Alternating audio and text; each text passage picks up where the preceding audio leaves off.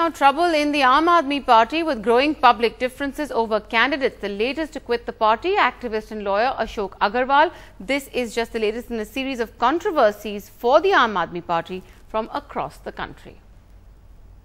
Education activist and lawyer Ashok Aggarwal is the latest to resign from the Aam Aadmi Party. Mr. Aggarwal feels that the party's Aam Aadmi vision has taken a back seat and is being run like a private company where only the elites are promoted. Elite लोगों को tickets बांटे हैं, आम आदमी को बिल्कुल ही नजरअंदाज कर दिया है. Sources say Mr. Aggarwal is actually miffed over not getting the ticket from Chandni Chowk, which has gone to journalist turned politician Ashutosh instead.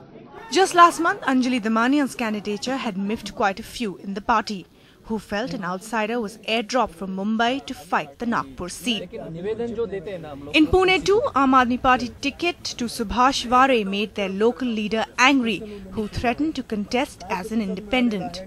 अगर आप किसी एक सीट से 50 दावेदार हैं, टिकट तो एक किसी को मिलेगा. But even as the Aam Aadmi Party battles dissent, the party's focus is on fundraising. AAP South Bangalore candidate, former CFO at Infosys, Balakrishnan, has announced a gala dinner of 20,000 per head next week to raise funds. A similar event will be held in Nagpur as well in the next 2 days. From Pune to Nagpur to Ludhiana to Delhi, the Aam Aadmi Party has faced heavy dissent in the recent past, with several leaders asking why there is a lack of transparency in the candidate selection. So the big question, has the Aam Aadmi Party really shifted its base to the caste candidate? With Maya Sharma in New Delhi, Bhairavi Singh for NDTV.